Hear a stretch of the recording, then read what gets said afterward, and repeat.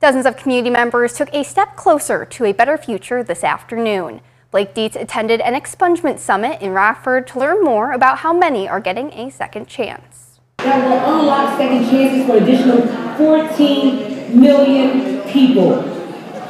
Community members from around the state line took a step closer to a second chance of their own as an expungement summit was held at the Booker Washington Center. Expungement seals or destroys records of an arrest or criminal conviction. Shamir Love is with the Illinois Coalition to End Permanent Punishments. She knows firsthand what the process can do for someone's life. It means everything, simply because I'm not only an advocate, I am a directly impacted individual. And so I know firsthand the barriers for just moving ahead in life. Love says a criminal record can stop a person from getting ahead in life permanently. Absolutely life-changing. There's so many barriers that are in place for individuals where they're not able to get housing or be a part of civic engagements and, like we mentioned, employment.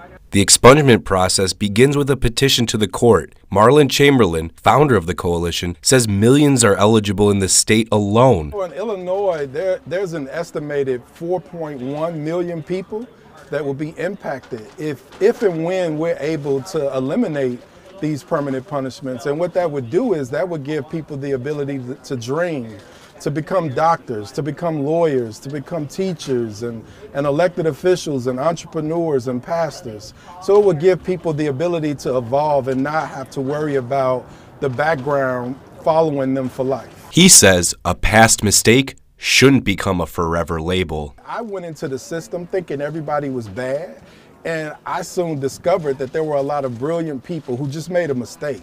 And so that's the message we want people to hear, is that just because I made a mistake doesn't make me a mistake, and that people can be redeemed and be forgiven and allowed to move forward with their lives.